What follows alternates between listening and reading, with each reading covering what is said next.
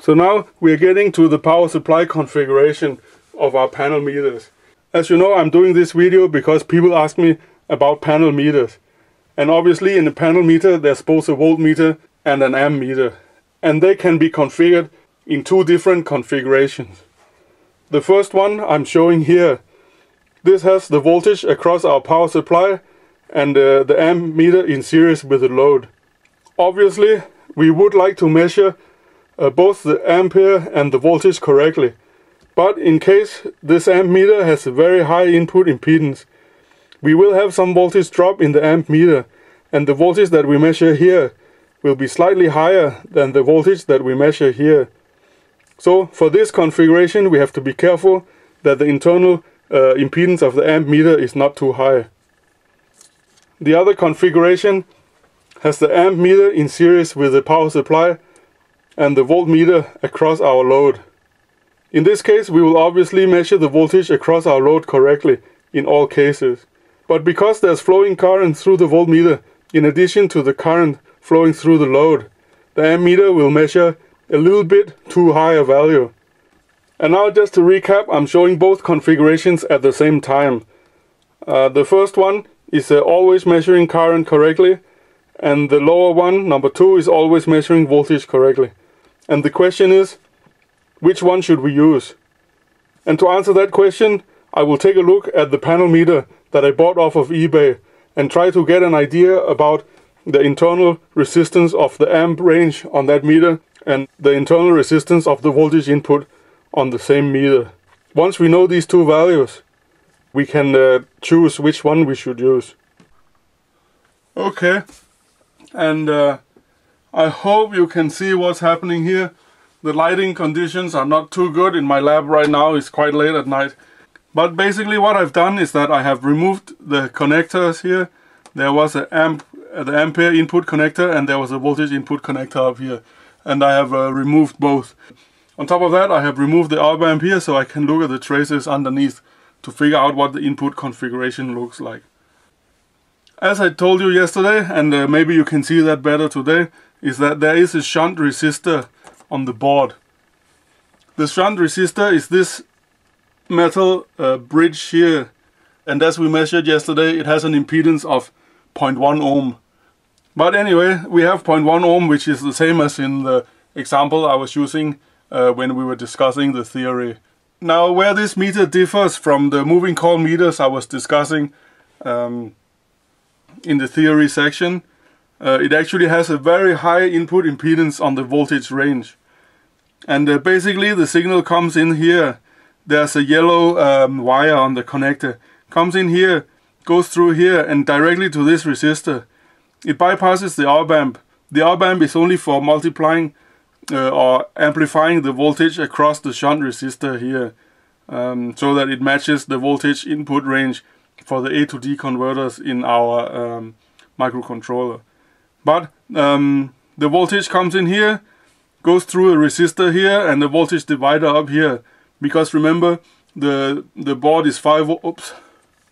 Because remember the board is 5 volt supply and the input is up to 30 volts. So we have a voltage divider between this resistor and this trim pot here.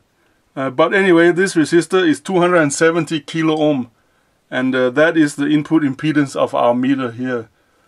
So as you can see, for modern panel meters and modern voltmeters, the input impedance is much higher than for moving coil equipment. And that is the real benefit of digital meters these days. But anyway, this is what we got from our real life panel meter. And let's go back and look at the papers and figure out which configuration we should use. And we're back again. And if we look at the two configurations, it is very obvious that we need to use configuration 2, because the current flowing through this voltmeter is so low compared to the load. We have an input impedance here of 270 kilo ohm, which is generally way higher than the load here. So the percentage of current running through this meter compared to the current running through the load is practically 0. So we have to use configuration number 2. Now this is the block diagram for our panel meter. and I've written all the internal resistors and all the wire colors here. The amp meter has a shunt value of 0.1 ohm, and I've drawn the red and the black wire connection to the amp meter. For the voltmeter, it has an input impedance of 270 kilo ohm, and I've written the colors of the two wires here. The red wire on this connector is for the power supply to the meter. This is typically around 5 volts or above. You can actually connect the yellow wire to the red wire if you want to measure voltages above 5 volts. If you want to measure voltages below 5 volts, you need a separate 5 volt or above power supply on this red line here, so that the voltage on the yellow line here can swing all the way to 0 without affecting the power supply. So anyway, the issue that we have with this panel meter is that they have a common ground. This black wire on the voltmeter is connected here to the black wire on the amp meter, and this gives us a little bit of a problem. If we look at configuration number 2, we see that the amp meter is connected to the power supply and not connected to ground, while the voltmeter is in fact connected to ground. So the trick to using this panel meter from eBay is to redraw this circuit a little bit, and you will see how that works. So what we end up with is a circuit that looks like this, and unfortunately it is not a type 2, and you have to be aware of that when you buy this panel meter. So although the panel meter should preferably be connected as a type 2 connection, we cannot do it because of this internal ground wire. So instead we have to connect it like this, and we have to put the amp meter in series with the ground wire. And to measure current is actually not a problem, but the ground to our equipment is raised a little bit because there's a voltage drop across this amp meter of a few milliohm or maybe a few hundred milliohm. So yeah, our little panel meter, we found that it works pretty well, but we cannot configure it in the optimum way, and that's a little bit of a pity.